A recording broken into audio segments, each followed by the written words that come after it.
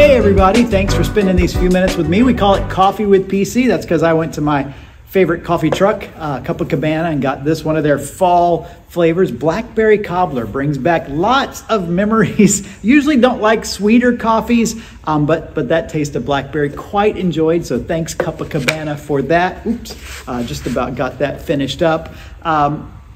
Actually, I gotta just let you know real quick though, I'm actually recording this Tuesday afternoon, not Wednesday morning. This isn't our normal Wednesday morning, even though we're gonna put it out there tomorrow morning. And that's because you know as well as I do, if you're here in Florida, we have got a major hurricane barreling toward our state. Certainly we have been watching it, as most people have, and preparations have been underway, particularly as it's projected to go up somewhere up the west coast from us here. I don't know what our weather conditions are going to be tomorrow, as it's kind of Wednesday evening and Thursday gets the closest to us. So thought I would go ahead and record this today just to touch base. And really that's what I wanted to record. I certainly could do a bit of Bible study. We'll probably pick that up with Matthew next week. But just to pause together and recognize that there's a lot of people, as we saw with Helene and the devastation that it rendered, particularly in what might be considered the most unusual places. Yes, along the coast there was damage. We've seen that, but even the further inland, and particularly in the western North Carolina, Tennessee, all of that part of the world that was affected. And now, not much more than 2 weeks later, another is going to hit near some of those same Florida coastal towns, it looks like, that were affected, and then move into Tampa possibly and across the state. Just a lot of people that have prepared. They've probably already evacuated from that area and are, as we know in the Keys, because we've been through some hurricanes down here, that sense of leaving, not knowing what you'll come back to is really tough. So I certainly have that on my mind. I imagine most of you do as well. So I was just going to spend a few minutes remembering those folks and praying, and to kind of also remind you, in the aftermath, after this storm does pass through and whatever damage it does, there will be lots of people who are anxious to help. We're part of an organization that has a very active disaster relief ministry, very well-trained volunteers. We have at our state convention a state convention strategist that's specific to disaster relief in the state of Florida, that's part of the state disaster relief team. You know, he's kind of in the room in Tallahassee as things are unfolding and as plans are being formulated of how to respond, connecting not just with Florida disaster relief units, because many of those are in the path of this storm and they'll be cleaning up, but other states that will send disaster relief units. And it's remarkable. Feeding units, chainsaw type units for down trees and whatnot. I call them muck out units for any like water that gets into homes. They come in and they know how to handle that, to treat it, to do what needs to be done, to clean it up, and to get the chemicals that are needed to prevent long-term mold and other things coming in, and then to help in those very practical ways. Teams that put tarps on roofs to help with that. And so they are already in the staging process. A lot of them are already busy. They've already been in Perry and some of those places, some up on into the Georgia and Carolinas, and now after this storm they're going to be right there. And as always, we say a practical way to help is if you want to donate to some of these disaster relief units, whether it is the Florida Baptist Disaster Relief or larger picture Send Relief, which is our North American Mission Board, or maybe some of you are familiar with Samaritan's Purse and their disaster relief. All of those places get, kind of on the ground with very practical, hands-on help that if you want to donate, you can donate to those organizations. And the best part of it is every penny you give goes to help those affected. There's no overhead. Overhead's already covered, like in our Florida Baptist and our North American Mission Board, our Send Relief, because our churches like ours give all the time. Every month we're giving to cover the organizational overhead, so that when disaster strikes, the money that's given for disaster relief goes to them.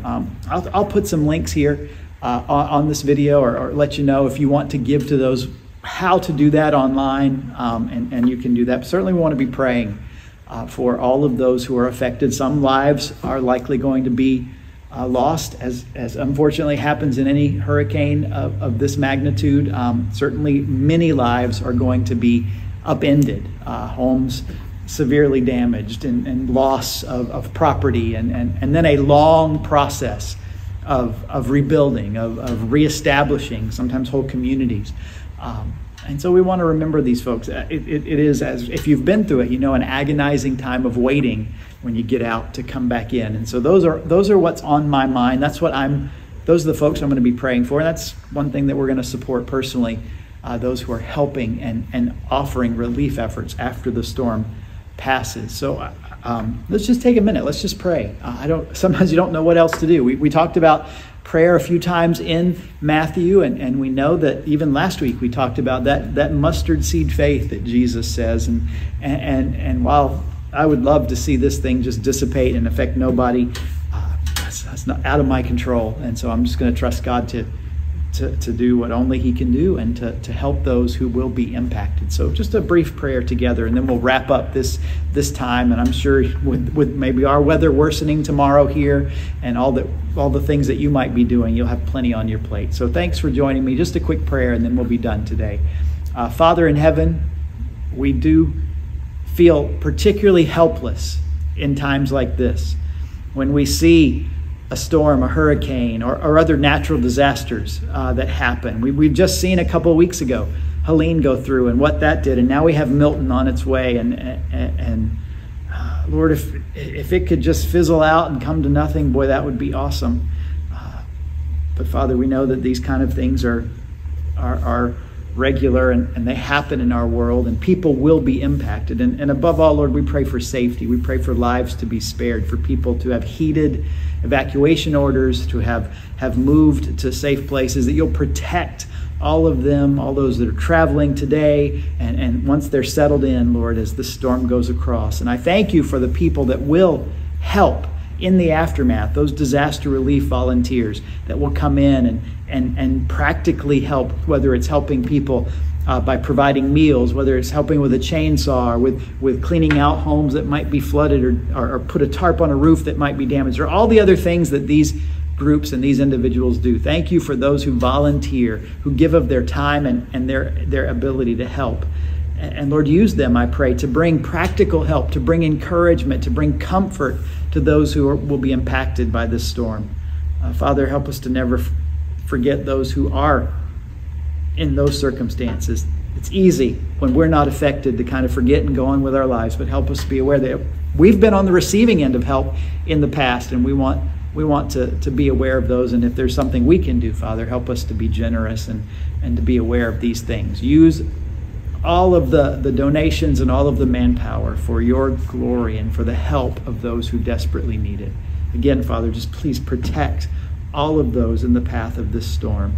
And we trust this to you in Christ's name. Amen.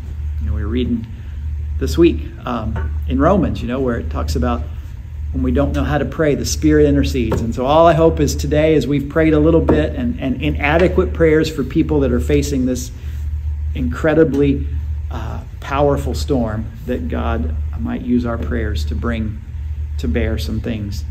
Those are my thoughts. Obviously kind of a heavy-hearted thing, but I know it's on a lot of our minds. I know you'll, like me, probably be watching the news and seeing, and I'm going to look for ways that I can practically help. Hope you will too. So I'll leave you with the rest of your Wednesday. I think some of our activities, not sure all that's going on. No Bible study Wednesday night. We're not going to do that tonight. Just as the weather is expected to get worse over the afternoon and into Wednesday night. So I want people to stay home and stay safe.